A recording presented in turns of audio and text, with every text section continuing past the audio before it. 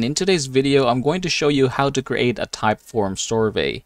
So I'm here on my Typeform right now, and I'm just going to go ahead and try to click this one here, create new form. After clicking on it, you have three options to do this one, but we're going to start from the scratch for this tutorial. So I'm going to click this one here.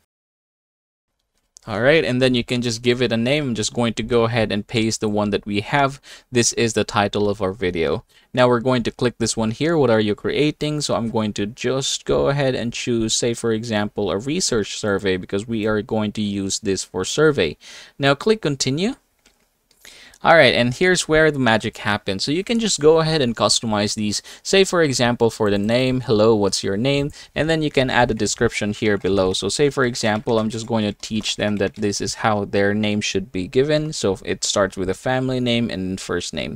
And then you can just go ahead and click this one here to require it. So they have to definitely answer this one. Otherwise, they will not be able to proceed with the next one. Now, if you want to delete the image, you can just go ahead and click this one here to remove. Just like that. Or if you want to add an image or video, you can click this one here. So you can just go ahead and have different options. For example, upload an image. Click this one here to have some free images. You have a video here, icon, and then your gallery. So just go ahead and choose which one you'd like to do. Now moving on to the next part, you have here number 2. So this is kind of like a thing that is actually an optional. So it's up to you if you're going to answer this one. But in our case, we're just going to change this one, and we're going to start asking questions from the survey. For example, here, this one.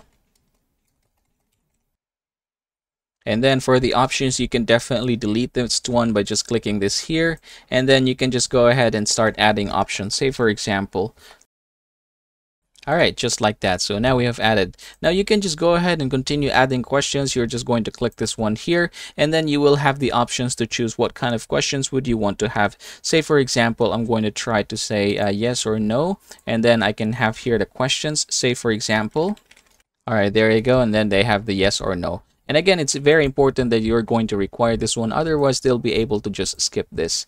And once everything is done, you can just go ahead and click this one here in order to start publishing your work.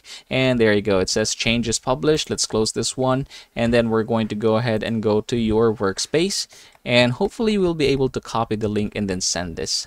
Alright, there you go. Congratulations everybody. That is how you are going to create a Typeform survey.